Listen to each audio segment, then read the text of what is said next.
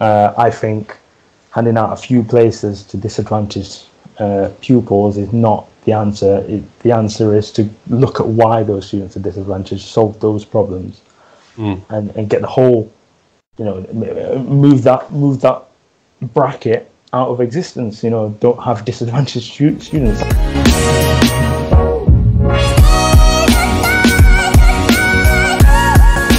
Welcome back, everyone, to episode 5 of Maturing Cheddar with me, Ryan, and Lewis. Our other hosts, Hamill and Todd, are currently on vacation, so just the two of us today. Remember to find us on Spotify, Apple, and SoundCloud.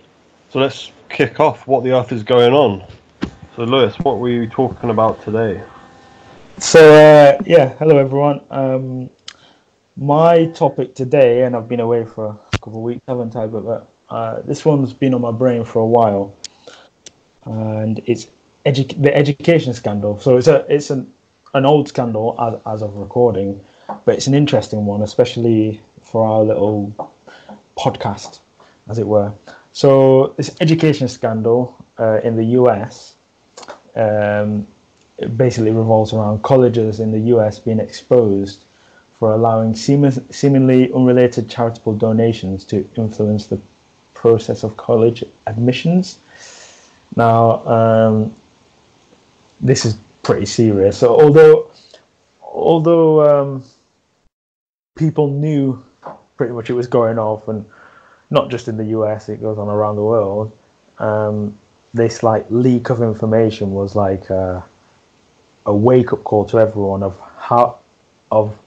how serious and how deep it goes, to the point where examples include SAT scores actually being changed to allow admission into colleges. So as people who have been educated in the higher education system, and all with differing backgrounds, I know it's just me and you here, Ryan, I just thought it'd be interesting to get your views on it, and then obviously share my views on it, and then try and look at what the bigger picture is around that whole scandal. So being in the US, when did you first hear of it, and what did you think of it?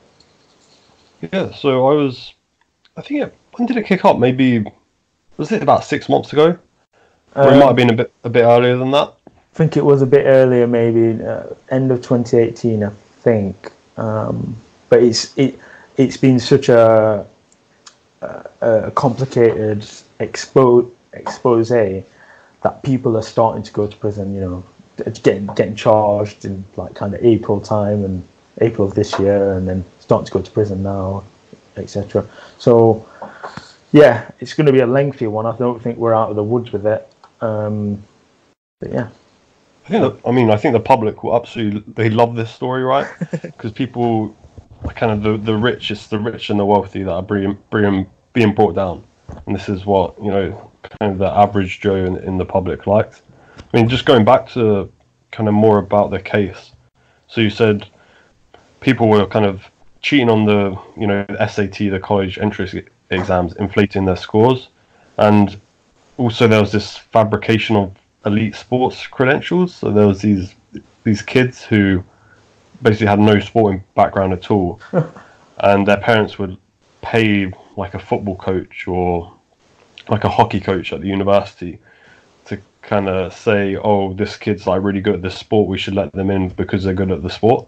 So those were the two main channels, I think, that they were using to get into the college. And then obviously the parents of these kids were paying $50,000, sometimes even I think a couple of $100,000 to the sports coaches to do this. Wow.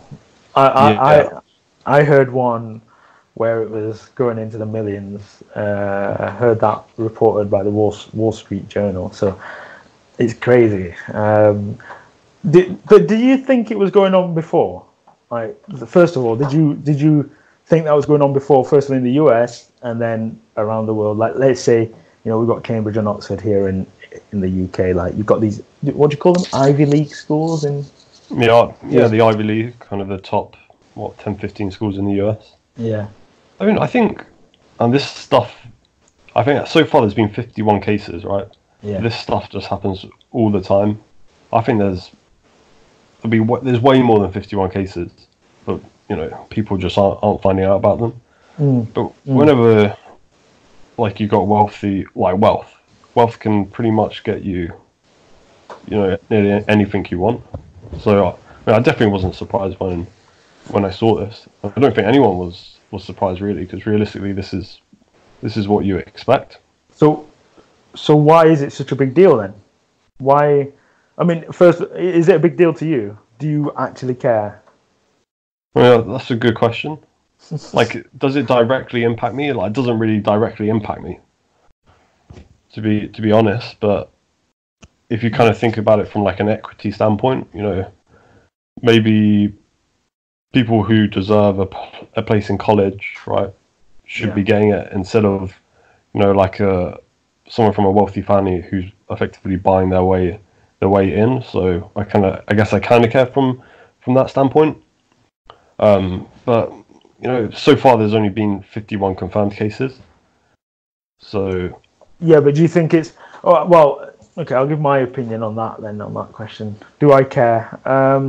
I definitely knew something was going off, and did I care? Probably not, because it's more is the word pandemic in the system. It's more rooted in the way it works. Essentially, there's certain people in certain positions that have a big influence. So they have a big influence on the decision that gets made for admission. So it was always going to be corruptible. And do I care? I should care. I definitely should care. It's very difficult to have too strong of an opinion when people, a lot of people knew it was going off, and then when their eyes were a little bit opened, a bit wider, all of a sudden you have a movement of people who think, oh, we have to do something about this now, and it always makes me question. Well, let's just say a prosecutor, makes me question, well, how much did you know before, and what suddenly tipped you over the edge? Is this just not a marketing ploy, but just something that it's a vanity action, just to make it look like we're doing something? Like you said, only 51 cases. Do you think there's actually only 51 cases going off in the world? Probably not, or in the US, sorry.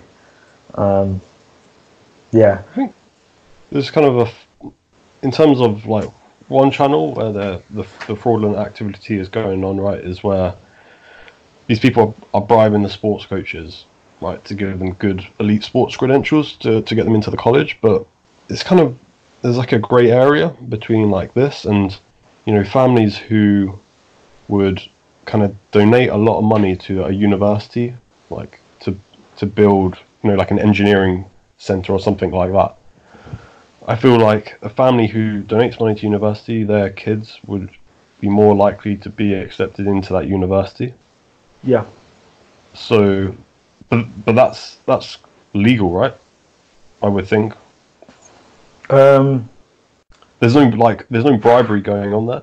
It's just the university is like, it's under pressure maybe to let that person in. Well, I heard a story again. Well, the journal. So, an example is, like you said, there's one. Let's say you have a sports coach, or it's not even a sports coach. It's related. It's still related to admissions. So, someone gives a large donation to a charity, right? That's connected to the university in some way. I think that's how I get it. And then that's fine. And then it might be a friend or a family member. Let's say a granddad donates that money, and then the request is made, isn't it? It's like, okay, they're good at soccer, or in serious cases they need. Oh well, they're good at soccer. Can you admit them based on their soccer results? And then I guess the sports coach has a decision to make. Does he accept or not? Based on performance, no. But then they might be put under pressure by the university who's getting that money, basically, and that money will be split between departments. And the departments are able to start negotiating and saying how they would best spend that money. And when they've agreed all that, they might just say, right, yeah, admit that, pressure that coach into like admitting them through a scholarship for soccer sports, a soccer team. So that's my basic understanding of one aspect of this. Like, it went deeper than that. There's more fraudulent examples of that, but I mean, I'd say you're taking away a spot from someone who actually deserves it. In that sense. That's true. But who's the fault? You're saying it's legal, but who's? I'd pretty much, I don't know US law. I pretty much agree with you. Like, if you make a donation to a charity, you shouldn't get in trouble, right? If the university then uses that donation to like influence a decision of pressure a sports coach, that's illegal, surely. But how do you prove that? Yeah. Well, I mean, that's fine. I think what's like not illegal is, I think some of the sports coaches were kind of doing this without the university knowing. The sports coach is just like receiving like $500,000 cash directly from the parents. Oh. Just to effectively give that child like a letter, like a referral letter saying, yeah, this kid's good at that sport, we should let them in. And then the coach will like just pocket all that money, and the kid will come in, and the university won't really know anything about it. The university would just think, oh, that kid's probably going to be playing in that sports team, but the kid never does, because the kid doesn't play that sport professionally. And I think that's the problem, right? Whereas kind of what we're talking about, like donation to the university, where multiple departments like benefit, can buy new equipment that can benefit all the students. That donation is fine, but I think with that donation, there's also kind of this kind of sketchy activity associated with people, like the kids of those parents who are associated with those donations. They probably have like favorable like admissions rates as well, right? So the question is, I don't know if that's illegal. The bribery with the sports coach, definitely illegal, but letting a kid in just because their parent is donating money, which I'm sure like definitely happens, this is more of like a blurred line, I would think. Yeah, it's a blurred line. And put yourself in the parent's shoes. You've got that money. Let's just get away from any controversy. You've earned it fairly. Why would you not use it if you know it works? Do you know what I mean? So let's get something clear here. For me personally, there's no beef with the people who are actually doing this, who are actually making the donation. If you had the money, why would you not give your child a leg up? Because your child is one of the most important things in your world. You'd give your child a leg up, in my view. So, okay, there's blurred lines, but definitely, I think the university and then everything above that, the system allows it to be blurred.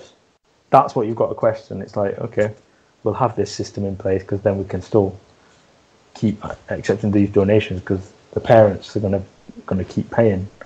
I'm sure if parents stopped paying, I don't know. Well, first of all, there wouldn't be an issue and we wouldn't be talking about it. But I'm sure that if it was only one or two people who did it, those two people would be absolutely stamped out. Do you know what I mean? In terms of legality and what they're trying to do. Yeah, I think it's completely rational what the parents are doing. Yeah. It is illegal, but yeah, why not? Kind of invest now so your kid has the best potential future. But I think maybe kind of the society that we sometimes live in is this like anti-capitalist society where the rich like have started to become like a bit hated in society. So, as I was saying earlier, kind of your standard like middle income person will hate these people who can like pay just to get whatever they want. But if they were maybe in that position, they would do the same. So maybe there's some like hypocrisy going on there. But actually, one important thing I do want to actually talk about, which I think is really interesting with this topic, is so it's the parents, right, of the child that's like pushing the kid to go to college and bribing the coaches and stuff like this. And that kid who may be like 16, 17, 18, they might not really be aware of what's really going on.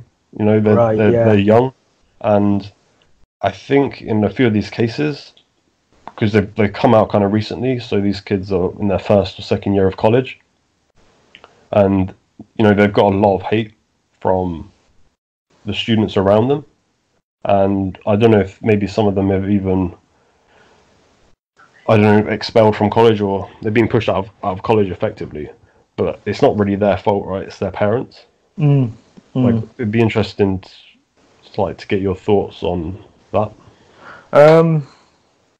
Yeah, well, actually, being so in my position as a postgraduate researcher at university, I also work to help younger generations of students by giving them advice, etc. You know, just being there and giving them advice in lectures and actually in their first year residence.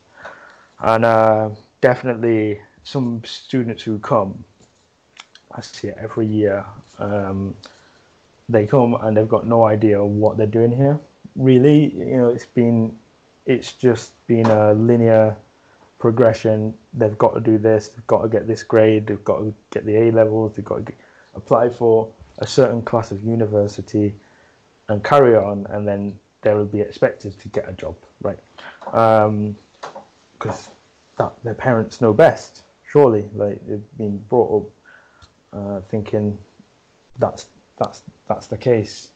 And often these students are, when they're put in a position where that linear ascension is challenged and they have to, you know, improvise or question what they're doing, they usually run into problems in terms of, you know, it can be anything from academic performance to, you know, even towards mental health, which we've touched on already.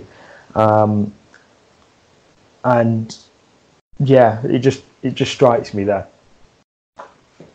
kids nowadays don't actually have enough of a chance.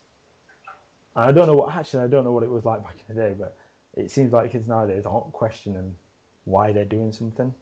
It's just kind of expected. And for that US system that you were talking about, it's probably even worse because there's a lot of money riding on it, right? Either way, right? The parents have probably been saving for 18 years to send their kid to college, because the system's all different there. In Britain, we have a system where most kids can get a loan, can't they, and have most of their fees covered, even if you have nothing. I'm not sure if that's quite the same in the US. I'm not sure. I think kids come from a very trusting standpoint, and the kids that can question why they're doing what they're doing tend to not really have an issue, because they'll either just say no, maybe fight their parents on it, or they'll just get on with it because that's actually what they want to do, or they agree with their parents. The kids that, you know, don't agree with what's going on, they're ultimately going to struggle and like you say, get expelled, etc., etc. Because they don't want to be there. If you don't want to do something and you're doing something that's quite hard, you're going to struggle. Yeah, I was also thinking, tying on to this, okay, you've got the students who, you know, maybe have been pushed into this by their parents, but look at it from the other way. What if the student really wants to go to that university and their parents are just helping them along, right? Is there a system in place that allows that student to to get there on their own merit, and if they don't make it on their own merit, is the system too flimsy? Do you know what I mean? And favours people who can make these charitable donations. Because related to this is, I'm not sure if you're aware of this, in the UK, we have Oxbridge, which is Oxford and Cambridge universities. And I don't know if you remember, Ryan, way back when we were applying for university, the UCAS system, which is a system which basically gives you a number of points based on the subjects you're undertaking. And Cambridge and Oxford, do you remember, they always asked you to they basically filled their places ahead of time, right? You basically put all your eggs in your one basket and said, right, I'm going to Cambridge, and you had to get those results, no second chance. And you probably had to jump through more hoops, if you were doing economics or a math-based subject. I remember you had to do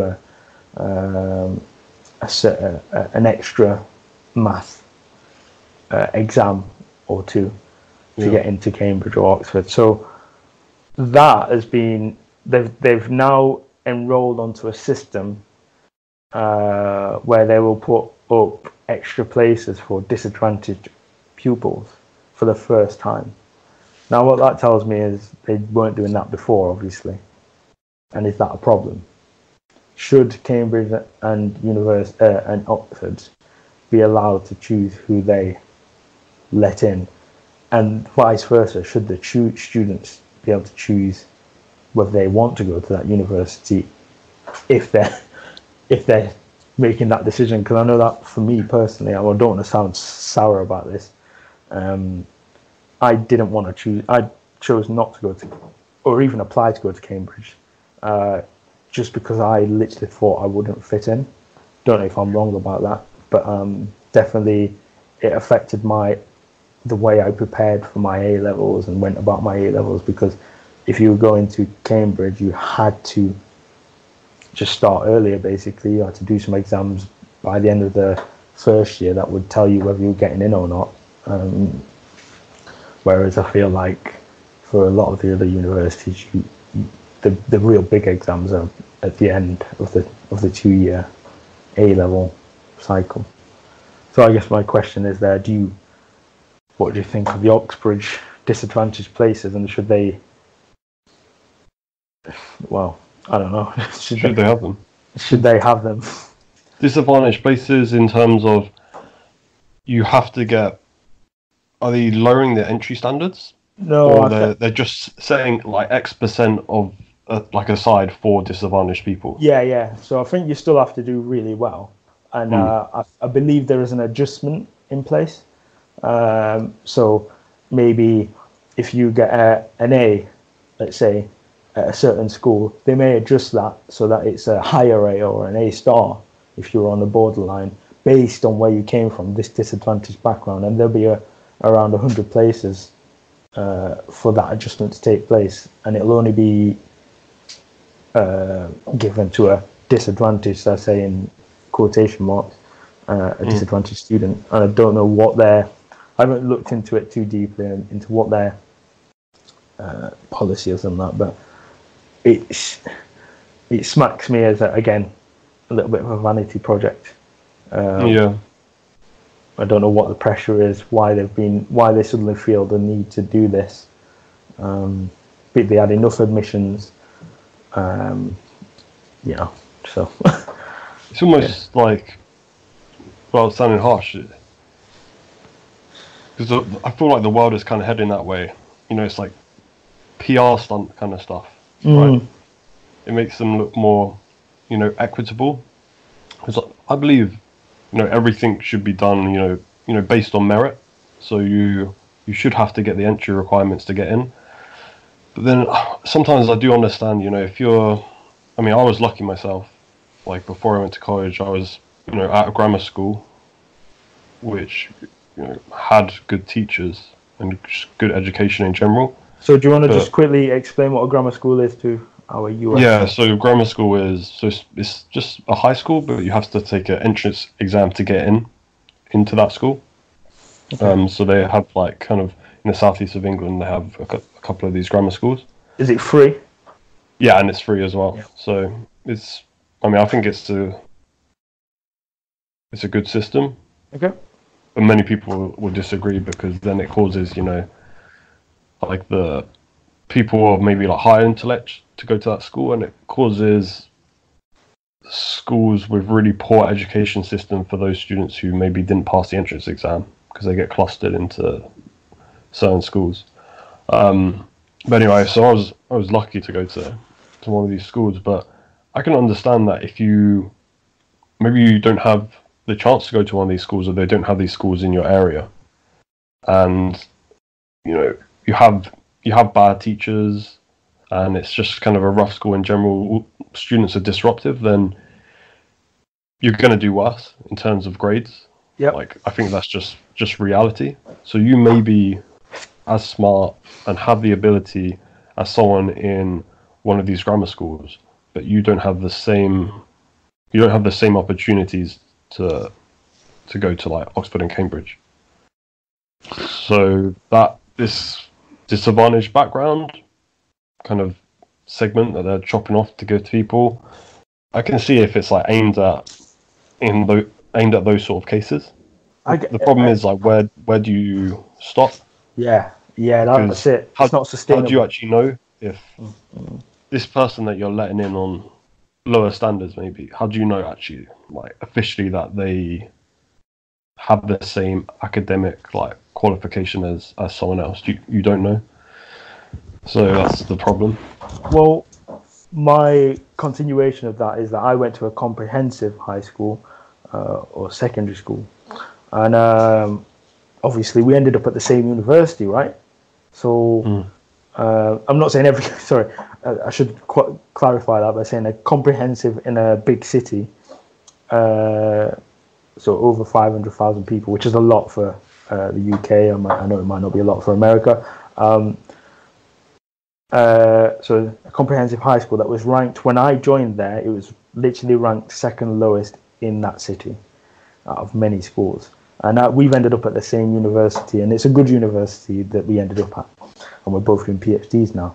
So I agree that if you're on merit, smart enough and able enough, you can not only handle the content that you're moving through, but you can also make decisions. It's partially about making decisions as well, and not getting sucked into maybe things that are a bit more distracting, a bit more a disadvantage, what we call a disadvantaged school.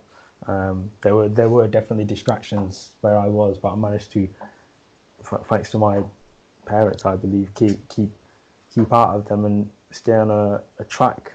Whereas some people that I believe were at least as able as me, and if not better able than me, decided, or well, for whatever reason, didn't reach their potential, and they've dropped off by the wayside. Do you know what I mean? So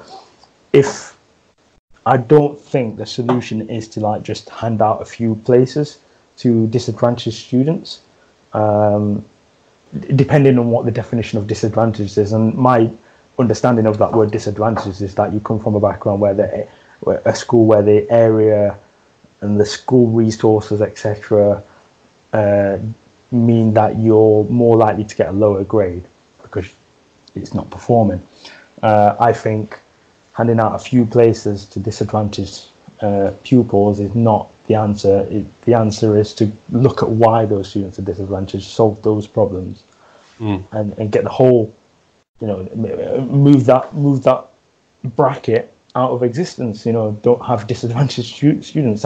Have those students have the same opportunity to go to a grammar school and start at an earlier age and an earlier point, rather than just putting a band-aid over it and having people in Cambridge who, are being pushed into Cambridge, not pushed, sorry, but thrown into a vanity system at Cambridge. Do you know what I mean? So that's my view on it. I mean, yeah. we could talk for hours. Could talk for hours about it. Oh, I was going to say, I think people should have like equality of opportunity, and it doesn't necessarily mean to lead to equality of outcomes, right? It's kind of that idea. Maybe I'll get some like hate for that, but I think that's what we're possibly saying there is find the root of the cause, give everyone kind of the equal opportunity to do something in life, but don't kind of force to have these disadvantaged background programs that are trying to force, equal outcomes, because equal outcomes it's not necessarily the case. Just give everyone the equal opportunity and then let them decide once they have the opportunity to do what they want to actually choose a college. Yeah. Well, one last point I wanted to make about the disadvantaged, again, air quotes, disadvantaged label. From my understanding, I've already given that, but one thing that I don't know whether Cambridge and Oxford and other universities do this, I haven't really checked and I'm not going to check. One exception I would make is if, for example, I know a young student who like looks after their mum and parents. Now that's what I'd call a disadvantaged student, because they're literally caring for their mum. So in my eyes, he's disadvantaged because he instead of going home and having a child, doing what we call a normal British child would do at 12 years old, he's going back, helping his mum move around, doing shopping, etc., this, that, and the other, doing stuff that a parent would usually be doing at that age, rather than playing with other kids and socializing and developing that side of his himself. So that's what I'd call a disadvantaged person, and I'd be interested to see those numbers, see if the universities are catering for those people.